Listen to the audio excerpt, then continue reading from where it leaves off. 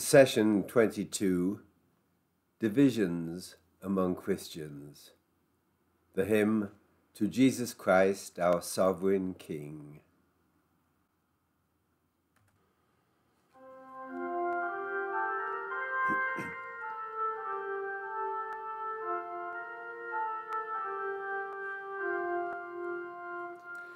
To Jesus Christ, our Sovereign King, who is the world's salvation, all praise and homage do we bring, and thanks and adoration. Christ Jesus Victor, Christ Jesus Ruler, Christ Jesus Lord and Redeemer.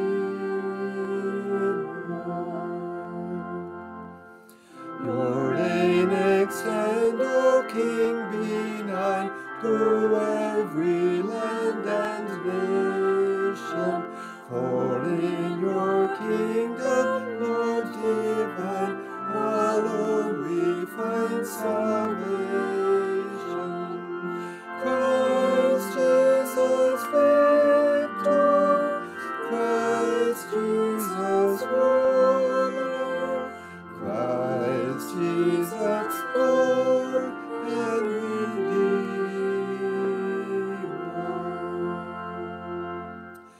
To you and to your church, great King, we pledge our heart's oblation, until before your throne we sing in endless jubilation. Christ Jesus Victor, Christ Jesus Ruler, Christ Jesus Lord and Redeemer.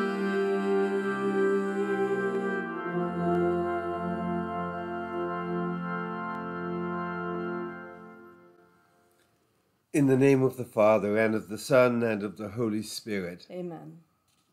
Let us pray. O God, grant us a spirit of wisdom and insight to know you clearly. Enlighten our innermost vision, that we may know the great hope to which you have called us, the wealth of your glorious heritage to be distributed among the members of the Church, and the immeasurable scope of your power in us who believe. Through our Lord Jesus Christ, your Son, who lives and reigns with you in the unity of the Holy Spirit, God, for ever and ever. Amen. A reading from St. Paul's second letter to Timothy.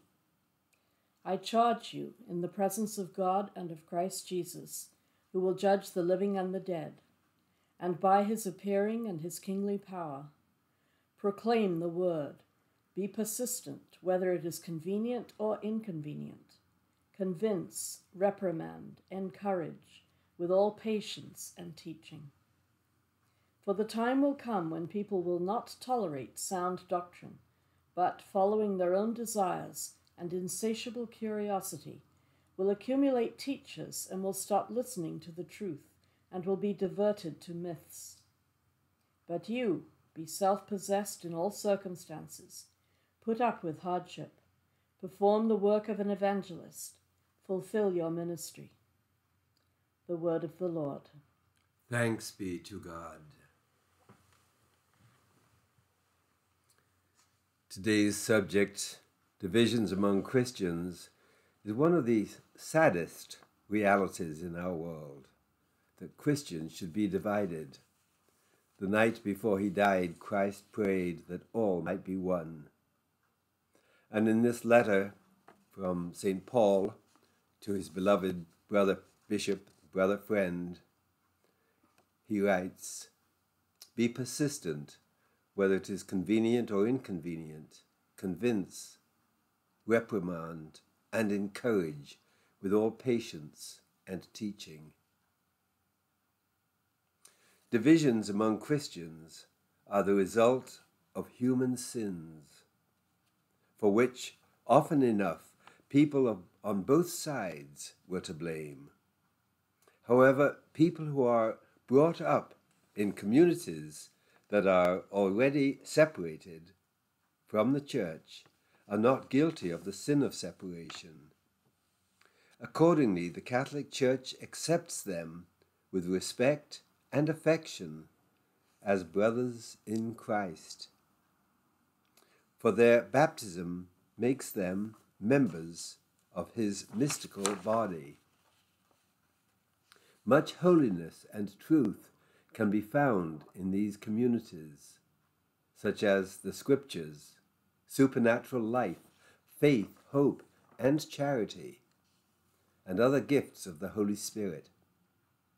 In fact, the Catholic Church views any other religion as a search for God, and considers any goodness and truth found there to be a gift from God and a preparation for the gospel, the good news. Nevertheless, the Church asserts that God continues to call the whole of humanity together into his Son's church.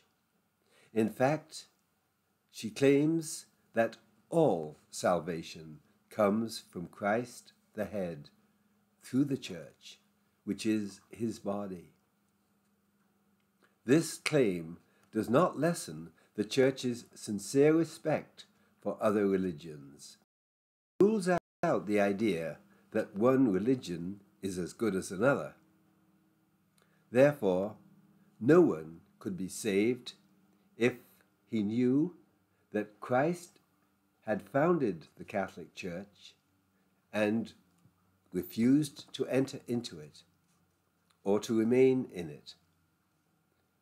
However, people who, through no fault of their own, do not know Christ and his church may be saved in ways that only God knows, if they sincerely seek him and try to do his will. In her relations with Judaism, the Church never forgets that God chose the Jews as his own people, and gave them the law, the covenants, and the promises. Moreover, when God's Son became a man, for our salvation, he became a Jew. As for Muslims, the Church acknowledges that God's plan of salvation includes all those who acknowledge the Creator and adore the one merciful God, our Judge on the last day. When Father and I first started teaching RCIA, and later when we taught this course, it was Father's idea that we never condemn anybody who thinks differently from the Church, but that we simply teach what the Church teaches, rather than focusing on the errors that some people make. We focus on the truth that the Church teaches. But one year, you were still at All Saints, so it was quite early on when we started teaching. One year, we did such a good job that 3 or 4 women who were intending to become Catholic at Easter came to us and said, but you haven't told us yet why we should become Catholics rather than United or Presbyterian or Anglican. So we decided to put this talk in, to simply give the history. Again, not to apportion blame, but simply to give the history of why there are divisions among Christians. So that's what this represents. One of the books we've relied on particularly is the Oxford Dictionary of the Christian Church. This is published by the University of Oxford, which is not anymore Catholic. It was founded as a Catholic university, but hasn't been for many centuries now. But it does an amazingly good job. I think you found it first, didn't you, Father? Yes. A very, very good job of stating what the different divisions among Christians hold to be true. Certainly when they give the Catholic understanding of anything, it's very accurate. And they, again, don't apportion blame or try to decide why it's there, but simply give the facts. Try to show this is the Catholic point of view, this is the Anglican point of view, this is the Presbyterian point of view. One of the, talking about arguing and pointing what's wrong, I've always maintained that it's much better to just show what's right than what is wrong here and there, because there's an infinite number of things which are wrong. For instance, 2 and 2 are not 5, 2 and 2 are not 7, 2 and 2 are not 55. You can go on forever showing what's not right. Much better to just say 2 and 2 are 4. So you'll see in the footnotes how often we've referred to the Oxford Dictionary of the Christian Church. At his Last Supper, Jesus prayed for his apostles. Then he added, I do not pray for them alone. I pray also for those who will believe in me through their word, that all may be one, as you, Father, are in me and I in you. I pray that they may be one in us, that the world may believe that you sent me. I have given them the glory you gave me, that they may be one as we are one. I living in them, you living in me, that their unity may be complete. But the unity of Christ's church has been broken repeatedly. There are now tens of thousands of different Christian denominations in the United States alone. And right now, various Christian church communities are breaking up over new issues. For example, in you know that lady who spoke to us when we went into Tim Hortons on our way to Mission. Her church, where she is, now has two, is it St. Christopher or St. Paul? I can't remember. But one is broken into two. One of them is now St. Paul or Christopher, whichever it is, and the other one is Saint. Then, of course, there are disputes over property. It's tragic. And what Father was just pointing to, Father and a priest friend went to the funeral of Archbishop Exner in Saskatchewan, and they passed through Melville. Melville, is that where you stopped for the night? Yes. Okay, and they give you a list of 14 different Christian churches in Melville alone, which is a small community. Very small town. I myself, last time I was in the Olympic Peninsula, here's a pay, again, given in, made available in a motel. The top one is different Christian ecclesial communities, church communities in Sequim, the bottom half in Port Angeles. And the interesting thing is that when you look at these names, any one of them could be applied to the Catholic Church. Baptist, yes, we believe in baptism. Bible, yes, we believe in the Bible. The Church of Christ, yes, we believe that's what the Catholic Church is. The Church of God, ditto. Community Church, yes, we believe we are the body of Christ. Episcopal, yes, we have bishops. Evangelical, yes, we read the Bible. Nazarene, yes, we follow Christ who came from Nazareth. And so on and so on. It's very... How have they all branched off in their own direction, emphasizing one reality or another? Yeah. Anyway, Christ sent 11 apostles. Remember that Judas had betrayed him and hanged himself, to preach the gospel to all nations. From the start, then, there was diversity in the church, bringing richness but also danger. Peter went to Antioch in what is now Turkey, and then Rome. Historians think that Matthew preached to the Hebrews. Andrew was martyred at Patras in Achaia, now Greece. John went to Ephesus in Asia Minor, now Turkey. Thomas to India or perhaps Parthia, now Iran, Philip to Asia Minor, Bartholomew to Armenia, and Simon and Jude to Persia, now Iran. As they went, the apostles handed on their powers to their successors. For example, they elected Matthias to succeed Judas. Paul ordained Timothy.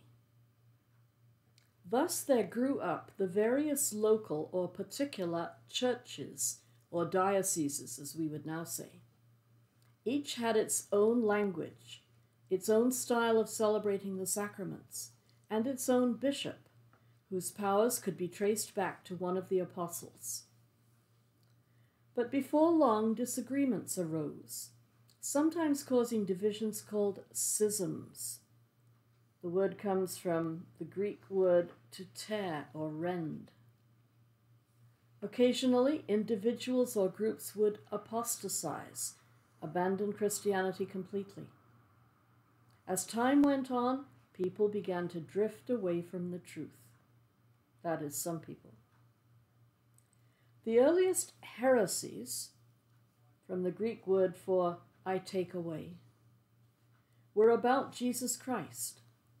The Catholic Church has always taught that he is one and the same person as God the Son, truly, fully, and perfectly God, and truly, fully, and perfectly man, possessing the nature of God and the nature of man. However, Paul of Samosata, who was Bishop of Antioch at one point, held that Jesus is God's Son by adoption, not by nature. The Church deposed Paul from his see, his diocese, his bishopric, and condemned his heresy in synods at Antioch, synods being meetings of bishops in union with the Pope. Arius, a priest of Alexandria in Egypt, taught that God the Son was of a different substance from the Father. The Church condemned this heresy at the First Ecumenical Council of Nicaea in 325, ecumenical meaning worldwide. The Nicene Creed, written at this council, says that the Son of God is consubstantial with the Father, which is what we say every time we recite the Nicene Creed. Nestorius, Bishop of Constantinople, now Istanbul, said that Christ was two persons, a human person joined to God the Son. The Church condemned this heresy at the Third Ecumenical Council at Ephesus in Turkey in 431. Various monophysites, the word comes from the Greek for one nature, claimed that Christ had only one nature, the divine nature, that he was not truly human. The Church condemned this heresy at the Fourth Ecumenical Council at Chalcedon in 451. These last two heresies led to schisms, separating the churches in Syria, Egypt, and Ethiopia from the others. Most of the apostles, as you may have noticed, preached in countries where Greek was spoken. Our earliest copies of the New Testament are in Greek, and so are the writings of the early church fathers. Should just define that. I'm looking at footnote 22. The fathers of the church are considered to be special witnesses to the faith because they lived not long after Christ. In the Western or Latin church, there were 39 of them, ending with Isidore of Seville in 636. In the Eastern or Greek church, there were 49, ending with John of Damascus in 749. Even in Rome, Greek was the church's language up to the 3rd century. Until the Second Vatican Council in the 1960s, there was still some Greek left in the Mass. Kyrie eleison, Lord, have mercy, and Christe eleison, Christ, have mercy. After the 3rd century, differences in practice began to widen between the Greek-speaking East and the Latin-speaking West.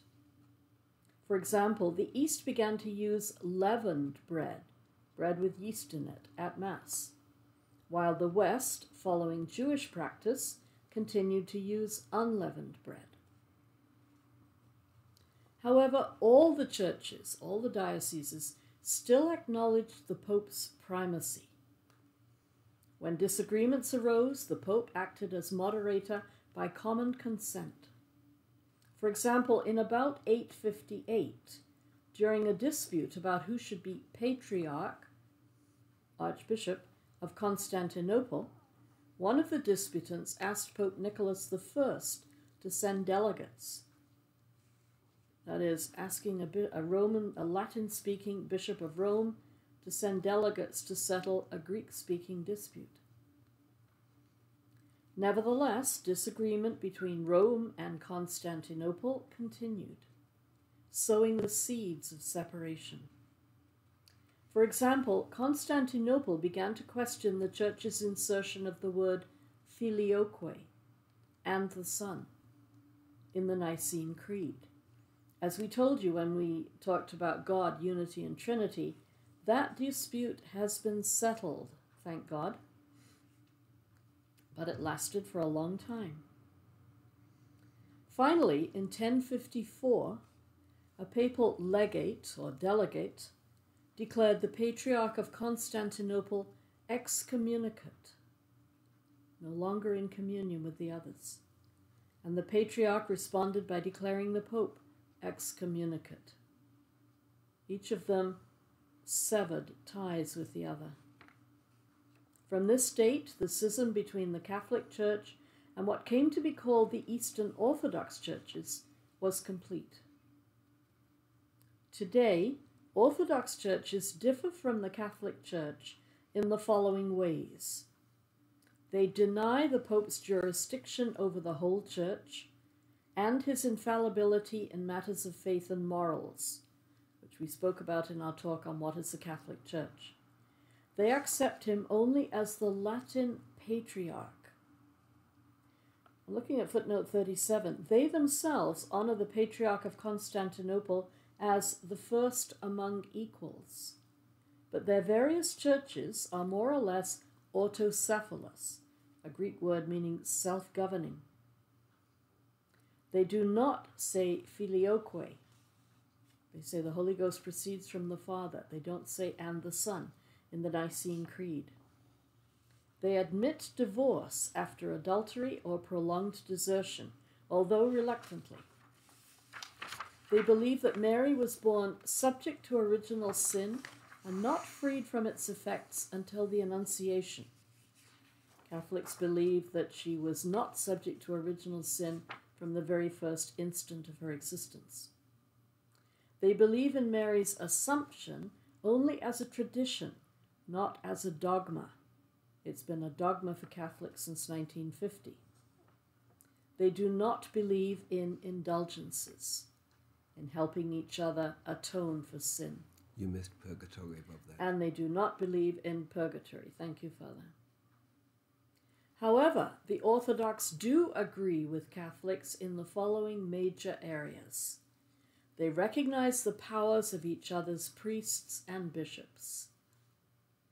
They've been handed down from the apostles. They celebrate all 7 sacraments. They venerate Mary and the saints. They foster monasticism, the life of monks and nuns. They teach fundamentally the same theology. All who believe in Christ and are baptized properly enjoy a certain communion with the Catholic Church. With the Orthodox churches, this communion is so profound that very little is needed before we can celebrate the Eucharist together. And we need to pray for that unity. We need to pray for it. Now, between 1182 and 1930, more than a dozen groups of Eastern Orthodox came back into full communion with the Catholic Church. However, unfortunately, in 1946 and 1948, 2 of them reunited themselves with the Orthodox. However, the ones that stayed with the Catholic Church still celebrate the sacraments in the Eastern style.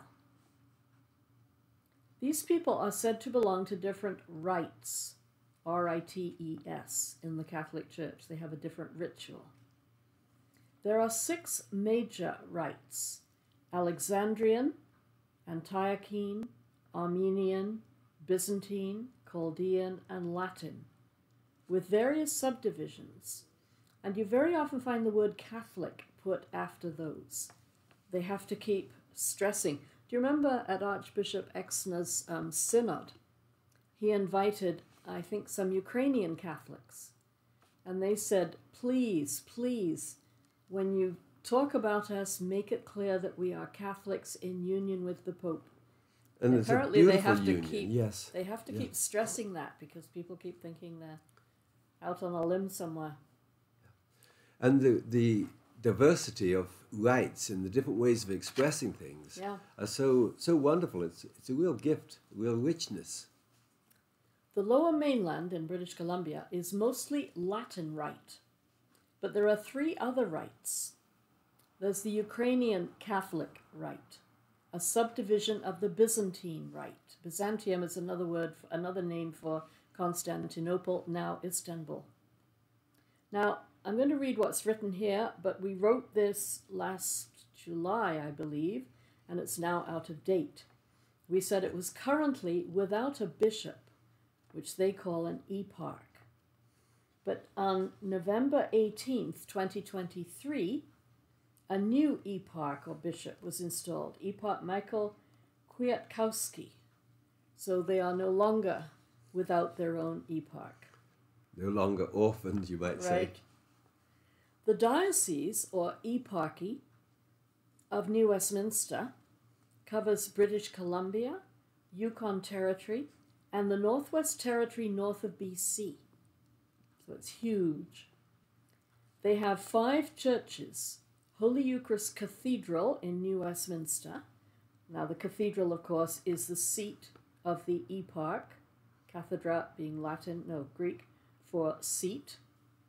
Holy Eucharist Cathedral in New Westminster, Descent of the Holy Spirit Church in Chilliwack, Assumption of the Blessed Virgin Mary Church in Richmond, Holy Cross Church in Surrey, and the Protection of the Blessed Virgin Mary Church in Vancouver. The last of those is the only one I know. When an eparch was installed there many years ago now, Bishop Yakimishin, Eparch Yakimishin, the father was editor of the BC Catholic, and the BC Catholic covered the event. So I and other reporters for the BC Catholic spent quite a bit of time in that church. It's absolutely gorgeous. It's at what? Ash and 12th? 14th. Ash and 14th in Vancouver.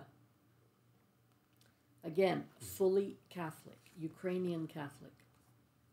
Then there are the Melkite Catholics, another subdivision of the Byzantine Rite, whose bishop is Eparch Ibrahim Milad El-Jawish B.S., which stands for Basilian Salvatorian of Saint-Sauveur de Montreal. Their parish, St. George's Mission, shares St. Francis de Sales Church in Burnaby. And while I was administrator of that parish a year or two ago, we worked very closely together. And on 1 or 2 occasions when there was need, I did baptisms for them. It's interesting. This has nothing to do with Canada now, but perhaps you can hold that up, Father. On the front of the publication from the Abbey in Mission, you'll see at Father's left hand Bishop Emeritus David Munro of Kamloops. On the right-hand side, the newly installed Abbot Alban of Mission. And in the middle, Eparch Francois Beiruti, who is now the Melkite Eparch or Bishop for the whole of the United States. He's based in Newton in Massachusetts. Bishop Munro was at his installation because Bishop Munro and I remember Eparch Beiruti as a little altar boy in St. Edmunds. He and his brother, who has now died, were especially close to Bishop Monroe. I remember them one day as they were leaving the church, fighting to see who would be out of the church first, and they ended up running. Now, but it's also interesting because you see the different style of dress. Can you hold it really close, Father? Yeah, you see the different headdress of the man in the middle, the Eparch Beiruti.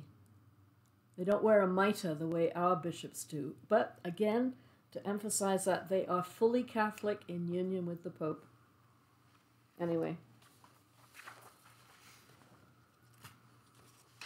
And finally, the Chaldean Rite, again fully Catholic, whose bishop is Eparch Robert Said Jargis of Mar Adai of Toronto. Their parish, St. Paul Chaldean Catholic Parish, shares St. Andrew Kim Church in Surrey. These are all places where you could go to Mass on Sunday. Their bishop is valid, the powers of their bishop are valid, the powers of their parish priest are valid, the Eucharist is the Eucharist. You probably wouldn't understand quite as well what was going on, but you would recognize it. I know when I went to in fact, as a child now, I'm just remembering again, we were in St. Peter's in New Westminster, and occasionally, because the Ukrainian Catholics have their cathedral in New Westminster, a Ukrainian Catholic priest would say Mass at St. Peter's occasionally. Yeah, I remember some of the differences. Now we come to Protestantism. And you see the word protest. Protestantism, sparked by Martin Luther. I'm just going to go over the dates because they're all about the same time. 1483 to 1546. John Calvin, 1509 to 1564, and Ulrich Zwingli, 1484 to 1531. That is a system of Christian faith and practice based on acceptance of the principles of the Reformation. And this is the wording of the Oxford Dictionary of the Christian Church. Luther, a German, the son of a miner, was educated at the Cathedral School of Magdeburg, at Eisenach, and at Erfurt University, where he studied the liberal arts and then law. In 1505, he entered the monastery of the strict Augustinian hermits at Erfurt, in fulfillment of a vow made in terror during a thunderstorm. He was ordained a priest in 1507, just 2 years later, and the following year sent to lecture on moral philosophy at the recently founded University of Wittenberg. There he became a doctor of theology and professor of scripture, a post he held until his death. The chief factor in the development of Luther's teaching seems to have been his own passionate and melancholy nature. Anxiety about his own salvation caused him many scruples, and when his religious life failed to bring him confidence and relief, he gave up celebrating Mass and reciting the Liturgy of the Hours. Now, just to emphasize again, this is from the Oxford Dictionary of the Christian Church, under Luther, Martin. Zwingli, born in Wildhaus, Switzerland, was educated at Bern, Vienna, and Basel. He was ordained a priest in 1506 and served as pastor of a parish in Glarus for the next 10 years. In 1516, he left for Einsiedeln, where he encountered abuses connected with pilgrimages at the famous shrine. On December 11, 1518, he was elected People's Preacher at the Old Minster in Zurich, where he remained for the rest of his life, working to implement his political and religious ideals. Again, from the Oxford Dictionary of the Christian Church. Calvin, born at Noyon in Picardy, France, began his church career at the age of 12. He studied theology in Paris, 1523 to 28, but from 1527 on, he seems to have doubted his priestly vocation and probably his Catholic faith. His final break with the Church appears to have occurred after a religious experience in 1533. He visited Basel in 1535, intending to devote his life there to study, but on a visit to Geneva in 1536, he agreed to stay to promote the Reformation. His efforts included obliging all Genevans to swear a profession of faith approved by the town council. He was expelled from Geneva in 1538, but returned in 1541 and devoted himself to establishing a theocratic regime based on religion, on Old Testament lines, with dancing and games prohibited, and even purely religious offenses severely punished. By 1555, he was the uncontested dictator of the city and remained so until his death.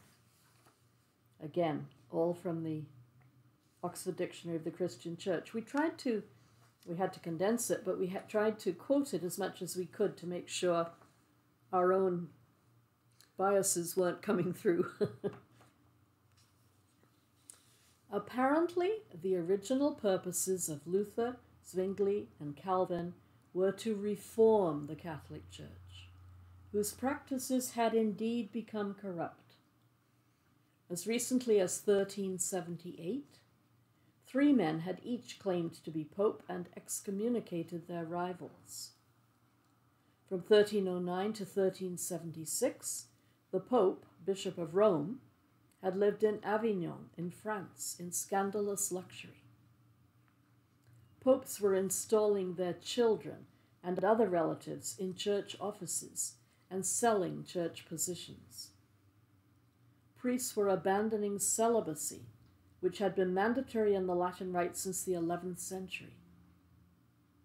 Priests were charging for their services.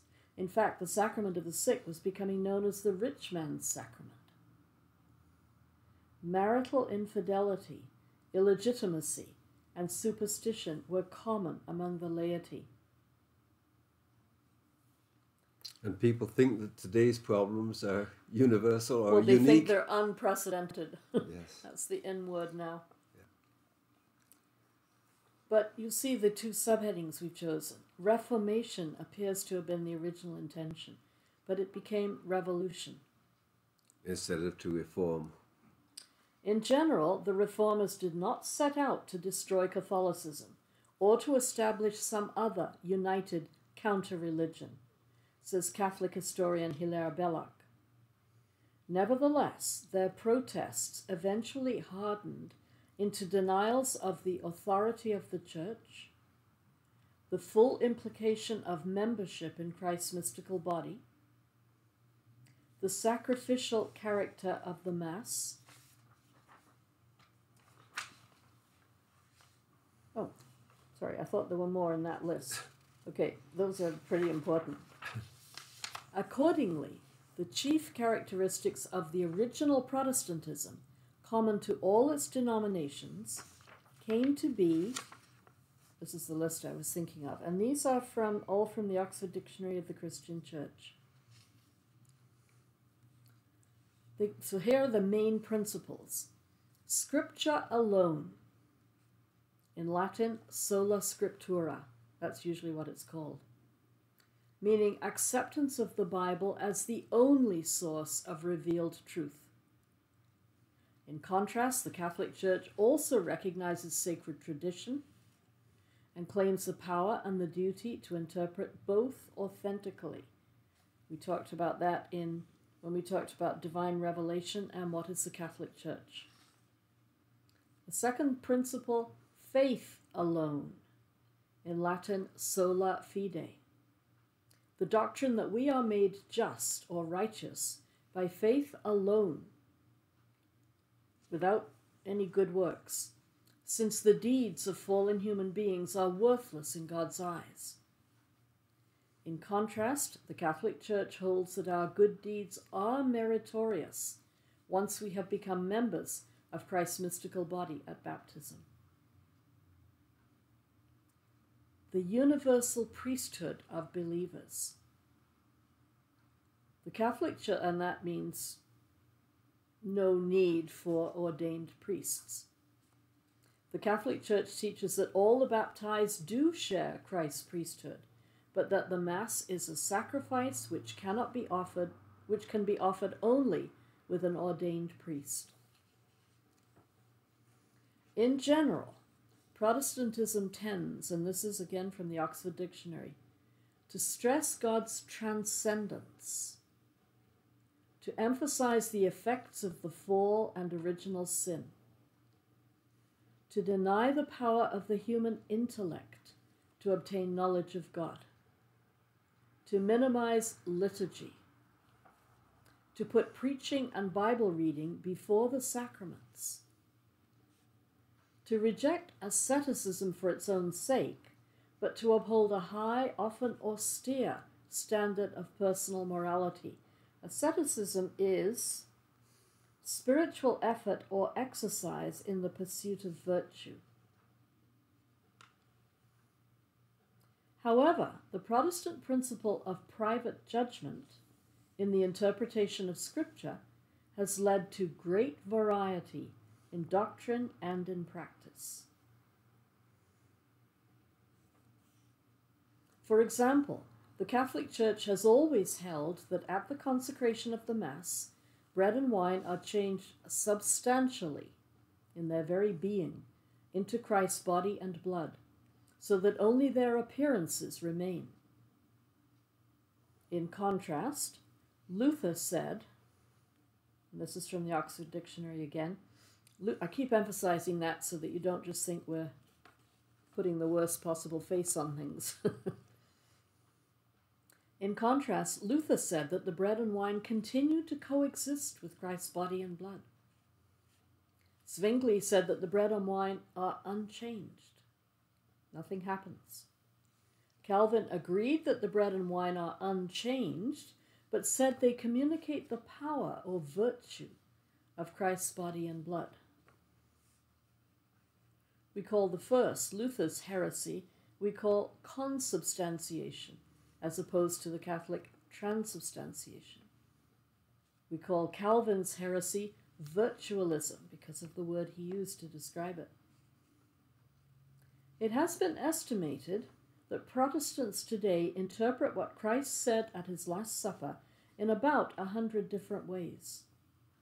Some agree with one or other of the Reformers, while others have no communion service at all. Now, Anglicans are often called Protestants, but Anglicans object. Luther, Zwingli, and Calvin left the Catholic Church for religious reasons, doctrinal reasons. But King Henry VIII, about the same time, 1491 to 1547, he separated England from the Church in 1534 for political reasons only. In fact, Henry's book, Defense of the Seven Sacraments against Martin Luther, had earned him the title Defender of the Faith from Pope Leo X in 1521. Pope Paul III revoked the title in 1543, after Henry had left the Church, but the English Parliament re-awarded it to Henry in 1544, and English monarchs still hold it. To this day, British coins are stamped FD for Fidei Defensor, Defender of the Faith. I can no longer read the writing on coins. This is a 10 pence coin in the time of Queen Elizabeth, and it says, Elizabeth II, DG, that's short for Deo Gratias, thanks be to God, Regina, or REG, so thanks be to God, Queen, FD, Defender of the Faith, Fidei Defensor, 1992. The new coins with Charles. I haven't seen one yet. I'm I looking haven't forward seen to it. one either, yeah. Presumably they'll have the FD as well. Yeah, Rex instead of Regina. that's right. It won't be R-E-G, it'll be R-E-X, King, yeah. When Henry's older brother Arthur died in 1502 with no children, Pope Julius II gave Henry a dispensation to marry Arthur's widow, the Spanish princess Catherine of Aragon, who was Catholic. The couple had 2 children, a son Henry, who lived only 7 weeks, and a daughter Mary. However, Henry fell in love with one of his wife's ladies-in-waiting, Anne Boleyn. Moreover, in order to avoid a repetition of the War of the Roses, 1450 to 1485, not very long before Henry's time, he wanted a legitimate male heir. Accordingly, he asked Pope Clement VII to declare his marriage to Catherine null. When the Pope said he could not, Henry had Parliament pass the Act of Supremacy, which stated that, quote, "The Bishop of Rome hath not, by Scripture, any greater authority in England than any other foreign bishop," and declared the King of England to be sole head of the Church in England. Notice, not head of the Church of England, but head of the Church, the Catholic Church, in England. Like the Protestants at the beginning of the Reformation, Henry had no intention of starting a new church. The Act of Supremacy required anyone holding public or church office to take the oath of supremacy.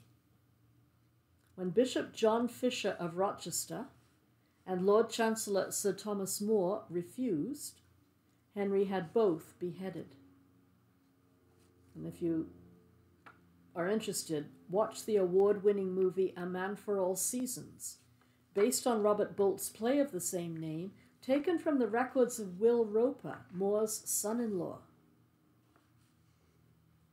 As head of the Catholic Church in England, Henry got Archbishop Thomas Cranmer of Canterbury to declare his first marriage null, and he married Anne Boleyn.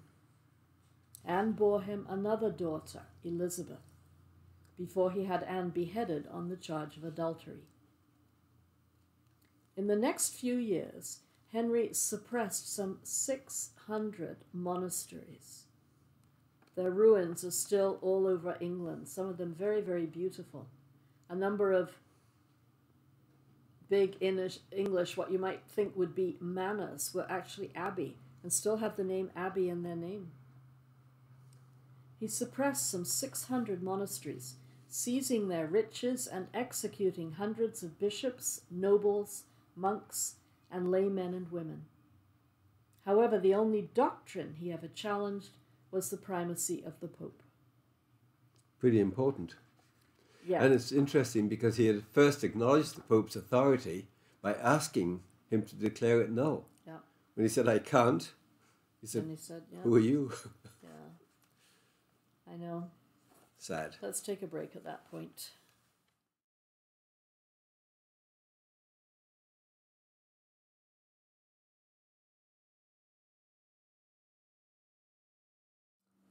After Anne Boleyn's execution, Henry married Jane Seymour, who died in 1537, soon after the birth of a son, Edward VII. I'm just going to mention, because so many people know about this, Henry had no other children, but he married 3 more times: Anne of Cleves, whom he never lived with, Catherine Howard, whom he beheaded for alleged adultery, and Catherine Parr, who outlived him. Edward was only 9 when his father died, so his maternal uncle, Edward Seymour, a Protestant, became regent. During Edward's short reign, 1547 to 1553, the sacrificial character of the Mass was denied and cut from the new ordination rite. Throughout England, altars, required for sacrifice, were smashed and replaced with tables for a memorial meal. That was what the Mass was reduced to. I'm just going to read footnote 78. I was very pleased when I found this. It's from a very old book containing the actual decrees of this time. One of them was, "The form of a table shall more move the simple from the superstitious opinions of the popish mass unto the right use of the Lord's Supper. For the use of an altar is to make sacrifice upon it. The use of a table is to serve to men to eat, for men to eat upon."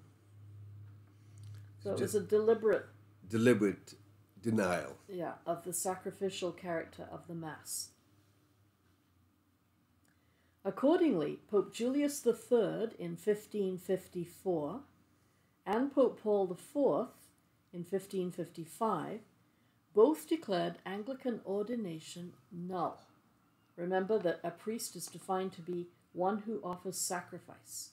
And they had denied the whole concept of sacrifice. Okay, when the validity of this declaration was questioned again in the 19th century, Pope Leo XIII decreed that it be once more most carefully examined by a group of competent Catholics, but their conclusion was the same. The Edwardine ordination rite, the Pope said, contained no clear mention of sacrifice, consecration, priesthood, or the power of consecrating and offering sacrifice. Even where parts of the Catholic ordination rite had been retained, every trace of these things had been deliberately removed and struck out. The Edwardine rite of ordaining ministers had been used from 1559 until 1662.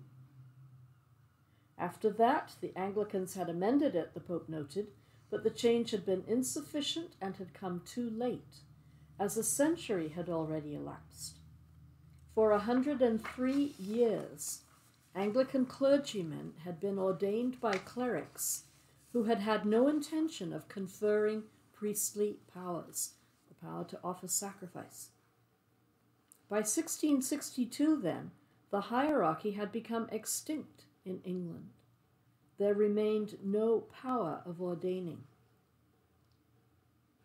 Accordingly, in 1896, Pope Leo reiterated that ordinations carried out according to the Anglican rite have been and are absolutely null and utterly void.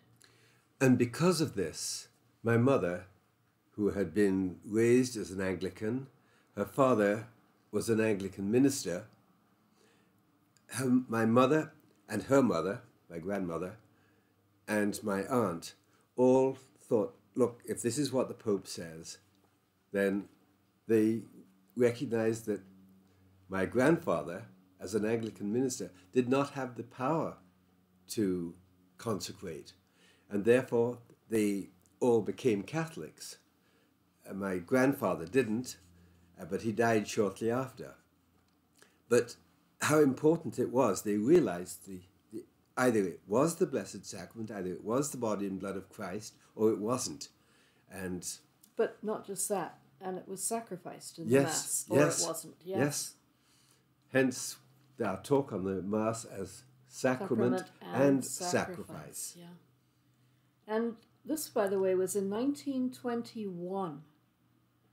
You probably have no idea of how anti-Catholic England was in those days.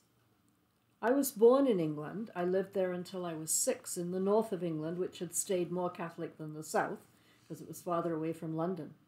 And I can remember there was among Catholics, there was much more consciousness that we are Catholic and not Anglican. We are different. I don't remember any fighting or persecution. I just remember a sense of the difference. And it must have been, in fact, you told me once that your mother and her mother and your aunt actually moved out of the Anglican rectory to make it easier for their father. Your poor grandfather, it must have been. They were united before he died. Oh, lovely. Thank God.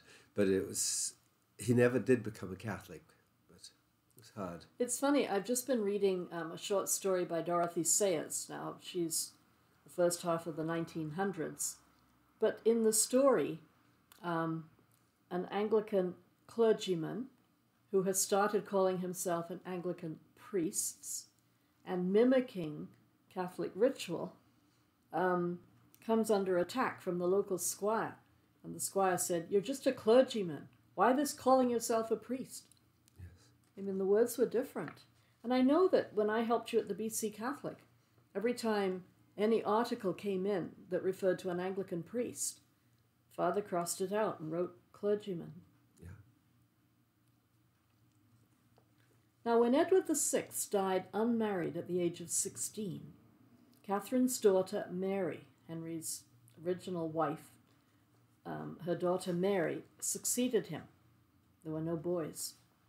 Mary was Catholic like her Spanish mother, and she tried hard to bring England back to the Catholic faith, putting Protestants to death and earning the title Bloody Mary. For 3 years, England was reunited with Rome, and Pope Julius III sent Cardinal Reginald Pole to England as his legate. He was actually the last Catholic Archbishop of Canterbury. However, Mary was married to the hated King Philip II of Spain, then England's military and economic enemy, and she failed. When she died in 1558, her half-sister Elizabeth, Anne Boleyn's daughter, succeeded her. Elizabeth cut the ties with Rome, abolished the Mass, and declared herself supreme governor of the Church in England. But still considering themselves Catholic in a sense. I'm not sure by that point, But the church was the church. Catholic Church in England, not Church of England at that point. yeah, I'm not sure. I'm not sure quite what was in her mind. Yeah. The 39 Articles of Anglican Belief, promulgated in 1663, that's in the reign of King James I think I'm right, King James I, affirmed sola scriptura, scripture alone, and denied Catholic teaching about purgatory, transubstantiation, the sacrifice of the Mass, the authority of the Church, and the 7 sacraments. So the break is pretty complete. In 1570, Pope Pius V declared Queen Elizabeth excommunicate. Now, I edited this last year, and I didn't edit it very well. That sentence should read, Pope Pius V declared Queen Elizabeth and all Anglicans excommunicate, and the Queen began to actively suppress all non-Anglicans.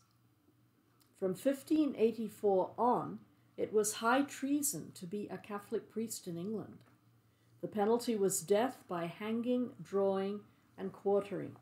So I, in England, would be put to death. Yeah.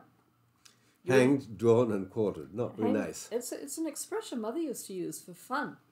You were hanged until you were almost dead. Then you were cut down, cut open, and your intestines drawn out. It's pretty nasty. If you'd like to, I think it's a fascinating book, Richard Challoner, Memoirs of Missionary Priests. But for a first-hand account of England under Elizabeth, see John Gerard, S.J. He lived from 1564, that's after the Act of Supremacy, until 1637. He called it Autobiography of a Hunted Priest. He was ordained for the English mission with the intention of going back into England in disguise to minister to those who had remained Catholic, mostly in the north of England, which is where I come from. And there were many large families in northern England that remained Catholic. Yeah. Well, the Dukes of Norfolk, I believe, are still Catholic. Yes. And it was Anne Boleyn and Catherine Howard, the 2 wives of Henry VIII, whom he beheaded, who were related to the Duke of Norfolk. In fact, if you watch A Man for All Seasons, the Duke of Norfolk at that time was the Howard, who had been a friend of Thomas's, who's a main character in it. It's very interesting. This was the time when priests' hiding holes were built in English manors, in English big houses. One of the Jesuit brothers, Nicholas Owen, now Saint Nicholas Owen, designed them. And Father Gerard speaks about one in the north of England where he was saying Mass one day and the soldiers hammered on the door. And knowing what they were there for, they blew out the candles and he got into a priest's hiding hole which was located under a false fireplace. Now, John Gerard was a very tall man. When they tortured him by hanging him from his thumbs, he said they had to dig out the floor so that he was hanging. So he got into this space.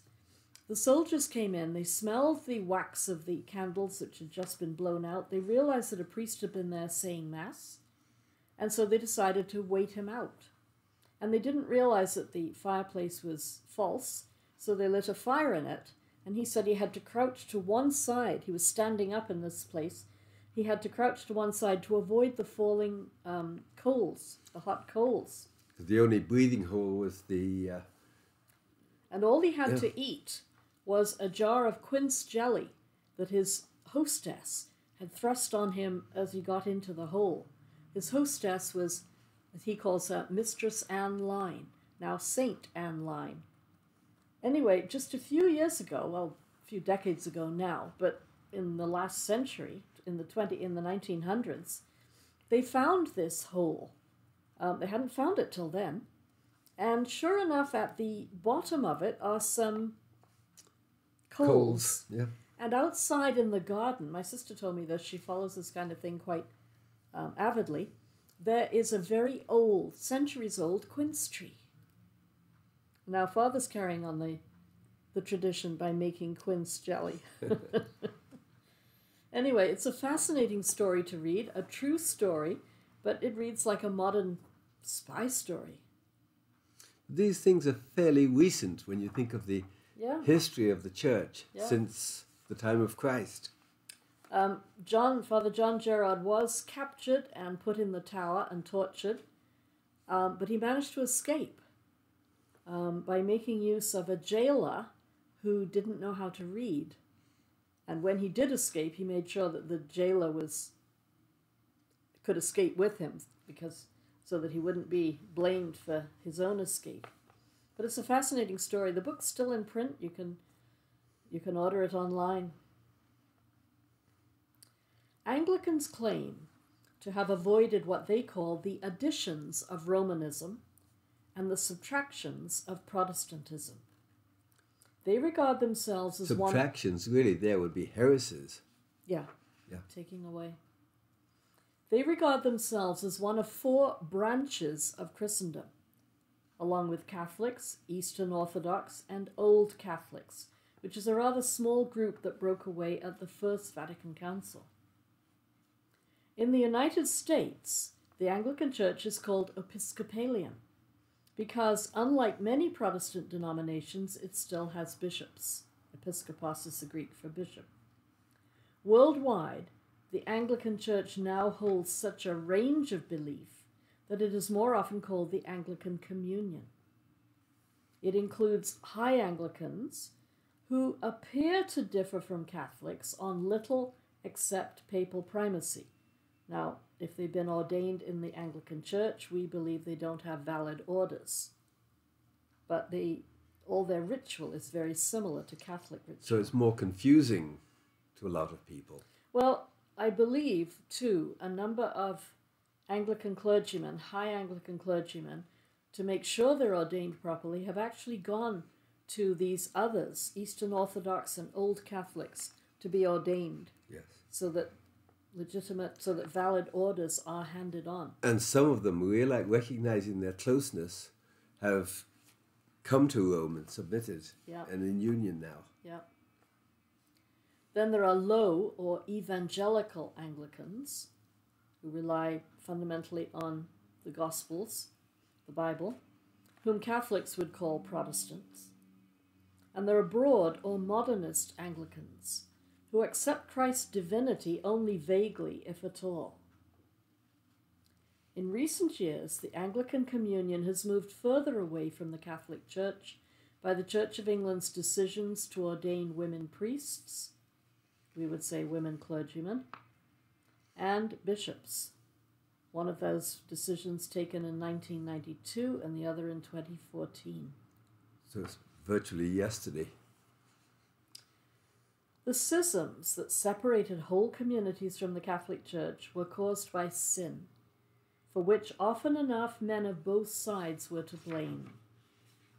However, those brought up in such communities today cannot be held guilty of the sin. Accordingly, the Catholic Church accepts them with respect and affection. If they have been properly baptized, they belong to Christ's mystical body, so they are rightly called Christians, and Catholics accept them as brothers in the Lord.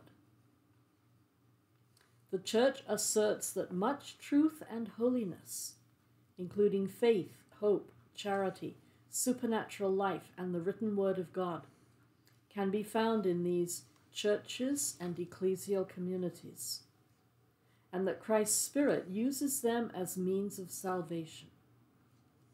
However, she maintains that their effectiveness comes from the fullness of grace and truth that Christ has entrusted to the Catholic Church. Now, just for completeness, we'll say a couple of words about non-Christian religions. First, Judaism. It was the Jews whom God first chose as his people. The first Christians were Jews who recognized Jesus as the promised Messiah. Accordingly, when Pope John Paul II visited Rome's principal Jewish synagogue in April 1986, he called the Jews our elder brothers in the faith. At every Mass, we say, Abraham, or is it just in the first Eucharistic prayer? Abraham, our father in faith. To the Jews belong the adoption, the glory, the covenants, the law-giving, the worship, and the promises, St. Paul said.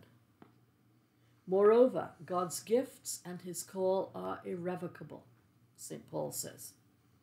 In compiling the Bible, therefore, the Catholic Church included the Jewish scriptures, which Christians call the Old Testament. Today, both Christians and Jews await the Messiah, but Christians recognize him as Jesus, Lord and Son of God, who died and rose from the dead 2,000 years ago, while to Jews his features remain hidden till the end of time. Then Islam. Muhammad, born about 570, lived in Mecca in Saudi Arabia, where the people were mostly polytheists. They believed in many gods.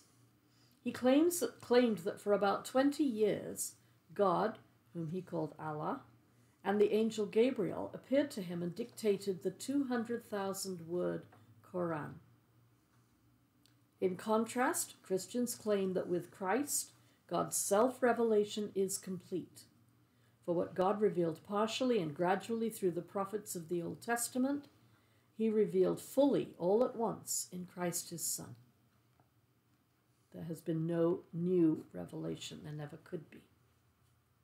The Quran, mainly maxims grouped in 114 chapters, expresses the simple theology of Islam, that there is only one God, Allah, and Muhammad is his prophet.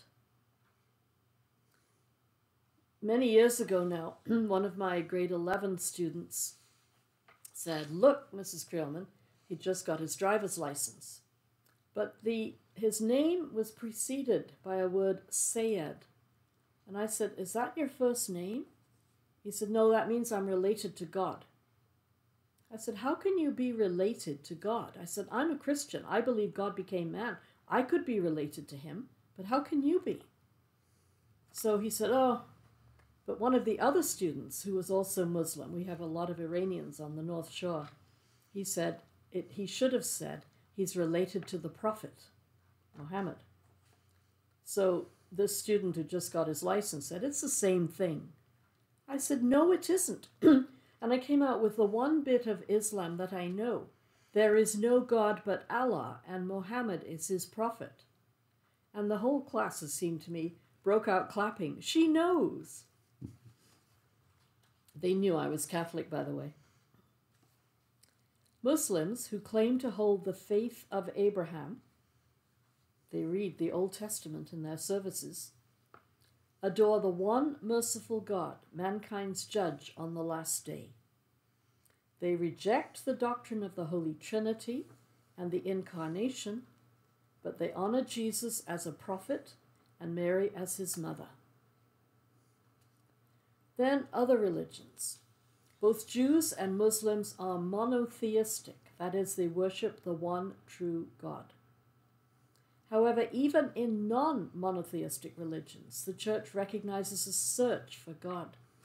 She considers all goodness and truth found in them to be God's gift and a preparation for the gospel. So just to reiterate, our subject matter today is divisions among Christians. And here the last three categories, we've been looking at non-Christians, but because of the importance and the recognition of their existence to make this more complete. Now let's consider church authority today.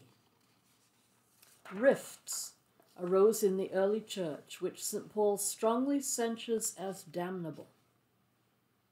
Eventually, large communities became separated from full communion with the Catholic Church. As we have seen, there were many different reasons, but every disagreement necessarily included a denial of the Church's authority. Even That's today, always where it comes to. always what it comes down to, yeah. Christ gave the church authority, Christ gave Peter authority, and if you deny that, you can go in any direction you want. Even today, the Church teaches authoritatively. For example, consider what Pope John Paul II said. We put this in for the language, not the content. Just listen to the language. In order that all doubt may be removed regarding a matter of great importance, a matter which pertains to the Church's divine constitution or makeup itself, in virtue of my ministry of confirming the brethren, that's what Christ said to Peter, I declare that the Church has no authority whatsoever to confer priestly ordination on women, and that this judgment is to be definitively held by all the Church's faithful. Can't imagine more clear and stronger language. And more authoritative language. Yeah. By these words, the Supreme Pontiff John Paul II expressly intends to fulfill his office as successor of Peter, confirming the Church's teaching by virtue of his apostolic ministry. That was the Vatican statement about that document.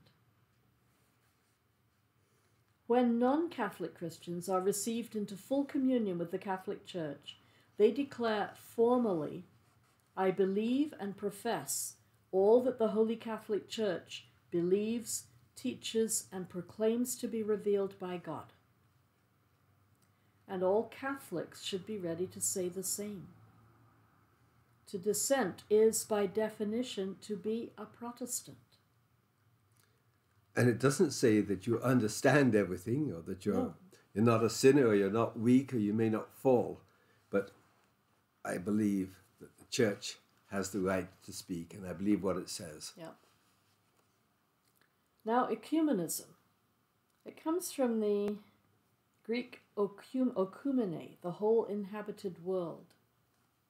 Ecumenism is the modern movement toward Christian unity. Protestants began it at the Edinburgh World Missionary Conference in 1910. The Catholic Church began it at the Second Vatican Council in 1964 and restated its Catholic principles with the declaration Dominus Jesus, the Lord Jesus, in 2000. We must all work to recover the unity of Christians, each according to our own gifts, through mutual knowledge. Thank God I knew that tenet of Islam. Yes. Through meetings, instruction, conversion of hearts, permanent renewal in the Church, prayer and social service in common. I know you said, Father, how how close you felt to Christians from other denominations when you were in prison for blocking access to an abortion clinic. Yes. Because it wasn't just a Catholic move, it was, Yeah. prayer and social service in common, and dialogue among theologians. There are signs of hope. In 1964, Pope Paul VI and Orthodox Patriarch Athenagoras met on the Mount of Olives in Jerusalem and committed the Catholic Orthodox excommunications of 1054 to oblivion. Isn't that wonderful? Yeah. 1,000 years later, almost. Yeah. In 2014, Pope Francis marked the 50th anniversary of that event by meeting Orthodox Patriarch Bartholomew in Jerusalem. In between, there had been 17 meetings between the Vatican and Constantinople. Trying to work, Yep. both sides, sincerely, trying to work for unity. It's good. Ever since 1964, on November 30th, the feast of St. Andrew, revered as founder of the Greek-speaking churches, the Vatican sends a message to the Orthodox, personally delivered by the Pope or a top Vatican delegate during ceremonies in Istanbul. The Orthodox reciprocate on June 29th, the feast of Saints Peter and Paul, revered as founders of the Church at Rome. In 1995, as I mentioned earlier, the Vatican concluded that the Holy Spirit proceeds from the Father alone, as the Orthodox say, and the Holy Spirit proceeds from the Father and the Son, as Catholics say, may both express the truth if the words translated proceeds actually have different meanings. Now, we put a summary of this agreement, this explanation, in our talk on God, Unity, and Trinity, Appendix 2. When the document came out, I read it, but I must warn you that if you don't know Greek or Latin, you need to know both, actually. You're going to have trouble reading it. But you might like to read the summary of it. But so often, when there's a disagreement between people, it's because they don't really know what the other person is saying. Yeah. Or they're talking just a slightly different interpretation of the same word, and they have a different meaning for that word. Yeah. And therefore, it's so often, and this is the case with a lot of human conflicts. Yeah. Yeah. It's In fact, the need to just sometimes pause. I thought you were going to say something different. You said, in so many conflicts, we don't understand what the other is saying. There are conflicts right now. I've just been facing one over the last couple of weeks, and I've run into 3 people who are furious about something. And in each case, I said to them, have you read the original document? No. I know what it says, though. I know. We have to stress again, don't get your information about Catholic affairs from the secular media. Because, as Father just said, they don't use words in the same way.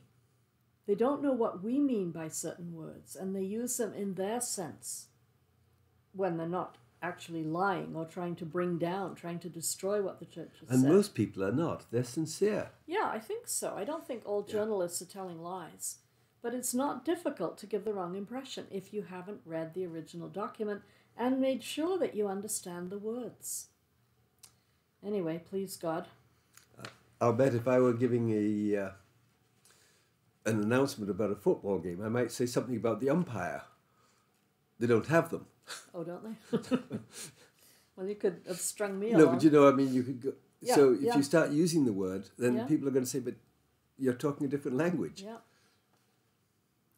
In 2007, the Orthodox stated that, quote, primacy at all levels is a practice firmly grounded in the canonical tradition of the Church, including primacy at the universal level, even though the manner in which it is to be exercised and its scriptural and theological foundations are still understood differently. Which is exactly what you were saying. Yeah. In 1999, the Lutheran World Federation and the Catholic Church stated that they now share a common understanding of our justification by God's grace through faith in Christ. In 2008, the World Methodist Conference joined them.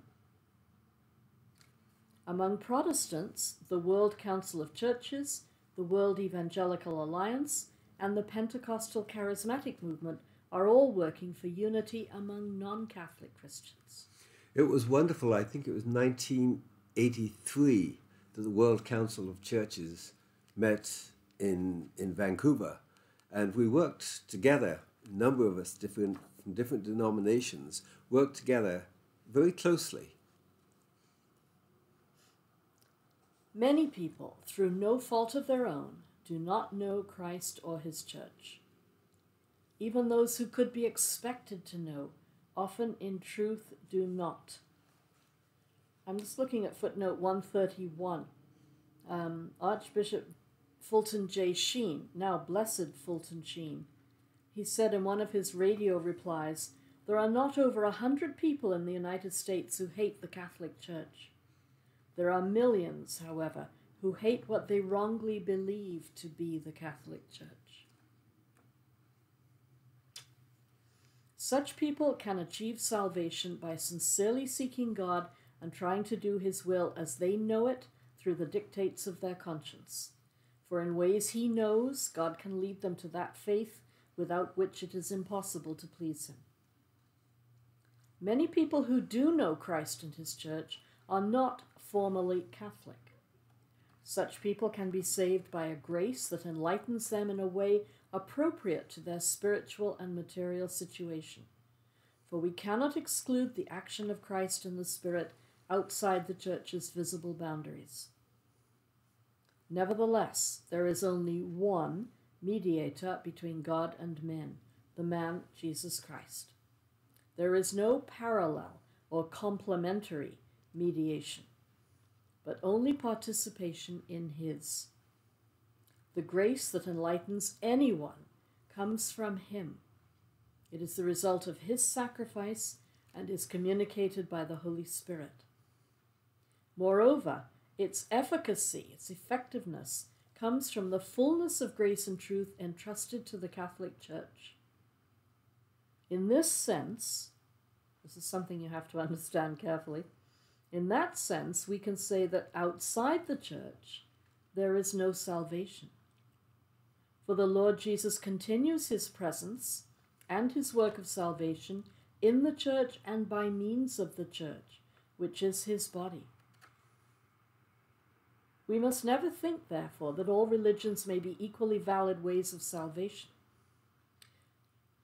In fact, no one could be saved who knew that Christ had founded the Catholic Church and refused either to enter it or to remain in it. God the Father wants to call the whole of humanity together into his Son's church, where it will rediscover its unity and salvation. Accordingly, the church has the obligation and the right to evangelize, and so do all her members.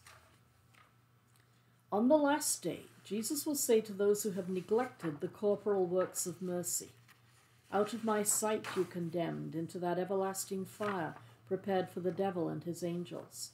I was hungry, and you gave me no food. I was thirsty, and you gave me no drink." Might he not, so this is sheer speculation, just to make a point, this is not church teaching, might he not say something similar to those who have neglected the spiritual works of mercy? "I was unenlightened, and you did not enlighten me. I was ignorant, and you gave me no instruction." What a caution to us to proclaim the truth. Here the Pope has a special role. Pope John Paul II called himself the first servant of unity.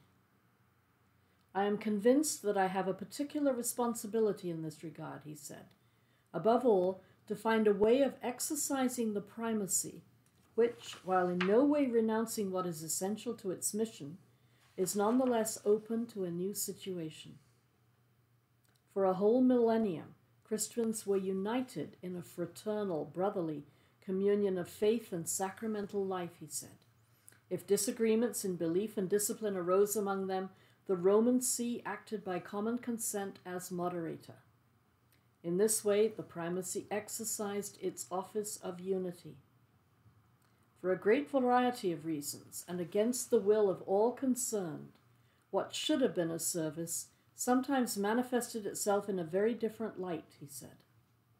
But I recognize that as Bishop of Rome, I am called to exercise that ministry. I insistently pray the Holy Spirit to shine his light upon us, enlightening all the pastors and theologians of our churches, that we may seek, together of course, the forms in which this ministry may accomplish a service of love recognized by all concerned.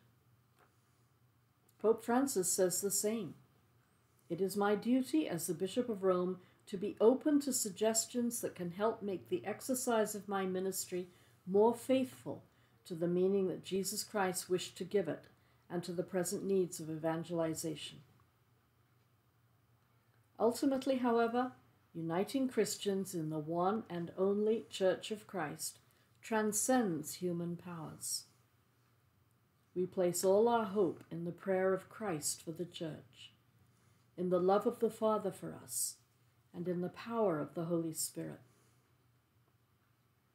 Now, we said this was just going to be a history of the divisions among Christians. And Cardinal Newman, now St. John Henry Newman, said history is not a creed or a catechism. It gives lessons rather than rules. However, to be deep in history is to cease to be a Protestant. You have to, I don't know if you have to remember, because I'm not sure how many people know, but he was a founder of what became known as the Oxford movement, because he was an Anglican clergyman at the University of Oxford. He wanted to put on a solid basis the Anglican claim to be one of four valid branches of Christendom, of Catholicism, I should say.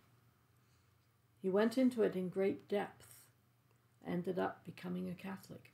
So did many other Oxford groupers, as they call them. When he was about 45, he lived to 91, so halfway through his life. Yeah.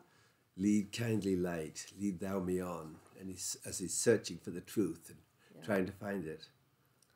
So in the bibliography are the volumes that we've consulted.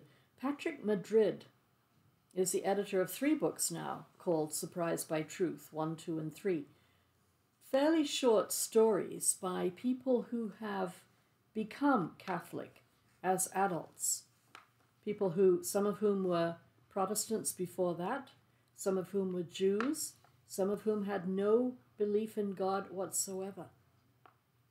But I remember, I'm not quoting exactly, but I remember, I think more than one, but certainly one Protestant who said, I believed what my pastor was telling me on Sundays, but I knew that down the road another pastor was telling his congregation something different.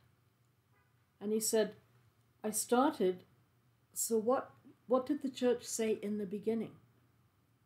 He said, I was a Presbyterian. I wanted to find out what the original Presbyterian church had said. So I went back into the early years of Christianity. And he said, to my surprise, what I found was not the early Presbyterian church, but the early Catholic church. He ended up becoming a Catholic. Now, we've got I don't know how many appendices we've got, just one, I think. Just one, yes. Okay, on page 430, the Vatican Summary of Dominus Jesus, the Lord Jesus, edited slightly for ease of reading. When these things are translated into English, they sometimes have grammatical errors in them. Convoluted statements, which I change. If you ever, I always make the note, edited slightly for ease of reading. By all means, go to vatican.va and look up the original. But this is, I think, as far as I can tell, certainly intended to be absolutely true to the original. Yeah. worth reading. And that's the only one we've got? Yes. Oh, I'm going to say one more thing. The Dominus Jesus making definite statements about what we believe the Catholic Church to be aroused a lot of antagonism. Oh, this is destroying ecumenism, as though ecumenism is somehow an ignoring of differences. And not very long after it was published, Pope John Paul said, "With the declaration Dominus Jesus, approved by me in a special way at the height of the Jubilee year, I want to invite all Christians to renew their fidelity to him in the joy of faith, and to bear unanimous witness that the Son, both today and tomorrow, is the way, the truth, and the life. Our confession of Christ as the only Son, through whom we see the Father's face, is not arrogance that disdains other religions, but joyful gratitude that Christ has revealed himself to us without any merit on our part.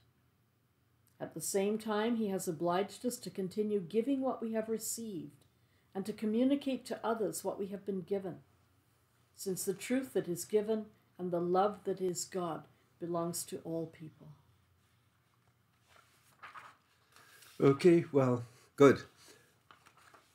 This week in the scripture reading, we're moving on into the book of Daniel, chapters 1 to 14, and you'll see how the three young men preferred death by fire to the abandonment of God's will.